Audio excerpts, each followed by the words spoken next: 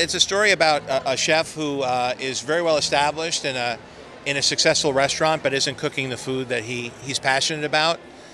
He gets a bad review that calls him on it, and he gets into a big Twitter war with a reviewer.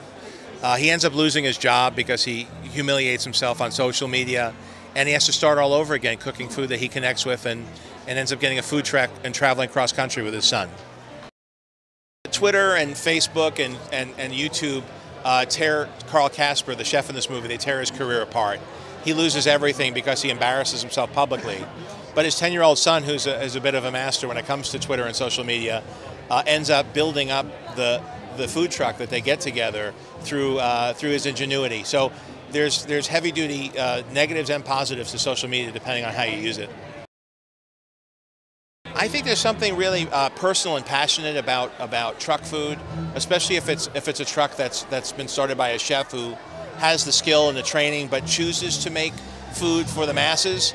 I think a lot of chefs get frustrated by only having posh establishments with expensive menus and hard reservations to get. Chefs love to feed people. They love to make people happy, and so if they can pull up with a truck and feed hundreds of people and share that, even though it's harder work, I think that they like the interaction, they like the satisfaction that they bring.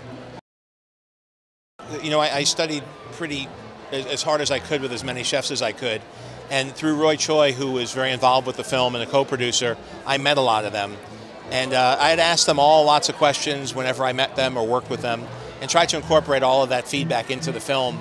And I've gotten responses in person on Twitter. They all seem to like it. They're very picky about Hollywood movies, especially that pertain to the culinary scene, and they seem to think I captured it, which is a big relief to me.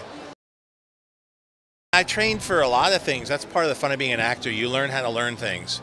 And so when I played Rocky Marciano many years ago, I learned to box. For The Replacements, I learned to play football.